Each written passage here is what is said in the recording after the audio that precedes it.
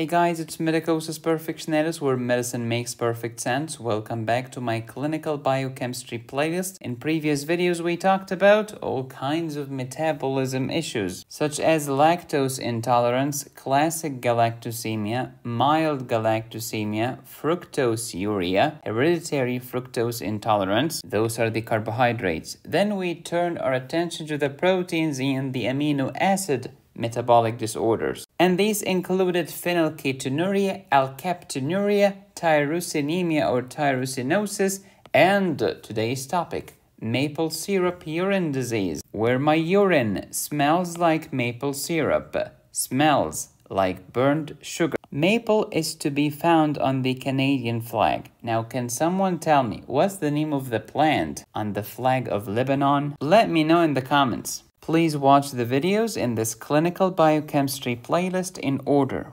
Diet is carbohydrate, protein, and fat. We talked about the disorders of carbohydrate metabolism. Now we're here, protein and amino acid metabolic disorders. After this, we'll talk about fat. Amino acids are the building block of proteins. Why do we call them amino acids? Because they have an amino group and a carboxylic acid group. Amino acid. How many amino acids are there? Many. How many proteogenic amino acids are in the human body? 20. Today we shall focus on valine, leucine, and isoleucine. Look at this beauty. These are the 20 proteogenic amino acids. Each one has a name, a 1-letter abbreviation, and a 3-letter abbreviation. 20 amino acids are here. Most of them, look at the green circle, can give you glucose. So what do you call them? Glucogenic amino acids. Amazing. Only 2 amino acids cannot give you glucose,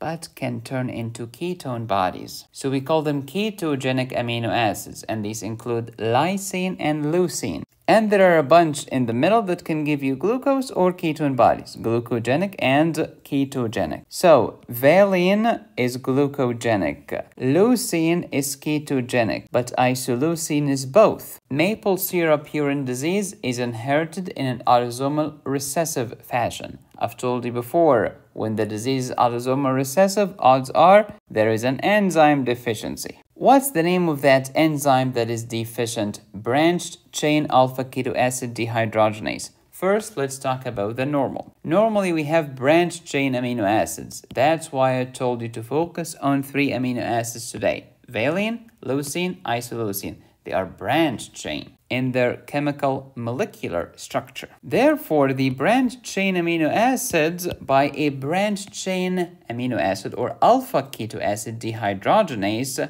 will give us what?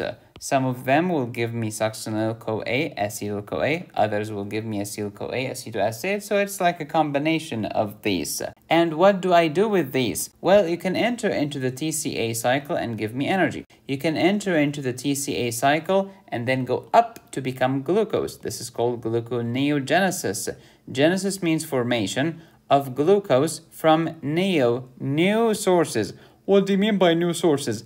Non-carbohydrate sources. Oh, like from proteins, from amino acids. Exactly. Valine can give you glucose because it's glucogenic. Isoleucine can give you glucose because it's glucogenic and ketogenic. But leucine can never give you glucose. Leucine can give you ketone bodies such as acetone, acetoacetic acid, and beta-hydroxybutyric acid. Acetone does not have biochemical significance for your body, but acetoacetate and beta-hydroxybutyrate have metabolic importance. They can provide you with some energy, especially during the fasting state or starving state. This key enzyme requires vitamin B1 or thiamine as a coenzyme. It is present mainly in muscle and other extrahepatic tissue. Now to the disease, maple syrup urine disease, autosomal recessive disease. What's the problem? Deficiency of the branched chain alpha-ketoacid dehydrogenase. The enzyme is toast. Therefore, everything before the enzyme will go up and everything after the enzyme will go down. because this step has been blocked. Accumulation of the branched-chain amino acids, valine, leucine, isoleucine in the blood and the urine will give me symptoms. When you have lots of gunk in your blood, you'll feel bad, you'll vomit. When you have lots of small food particles, so to speak, your body will say, enough is enough, I don't want more. Do you think I'll be able to give you glucose in gluconeogenesis? No. So I get hypoglycemia. Is this good for my brain? No, the favorite source of energy for your brain is glucose. What can I get? Seizure, progressive neurological decline if the disease is not treated. Not enough sugar for the brain is not good for you. Failure to thrive. Severe cases can lead to death if not treated. The accumulation of valine, leucine, isoleucine in the urine are characteristic because they give me the classic burnt sugar odor or maple syrup odor. How can I manage these patients? Decrease intake of these three, valine, leucine, isoleucine. And just in case there is a little enzyme of this present and working, give me that coenzyme to help the enzyme. So increase the intake of thiamine, which is vitamin B1. Have you watched my video on urine odors? It was epic. You will find it in my labs playlist. I also have another video titled Abnormal Body Odors. We talked about ketone bodies, which include beta-hydroxybutyric acid and acetoacetic acid. These are acids.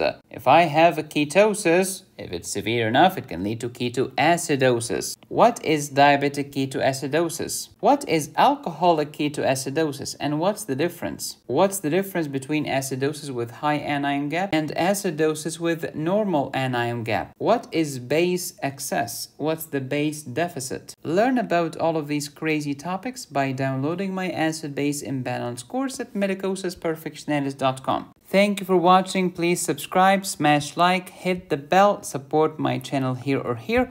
Go to my website to download my courses, notes, and cases, or if you'd like me to personally tutor you in any medical topic. Be safe, stay happy, study hard. This is Medicosis Perfectionalis, where medicine makes perfect sense.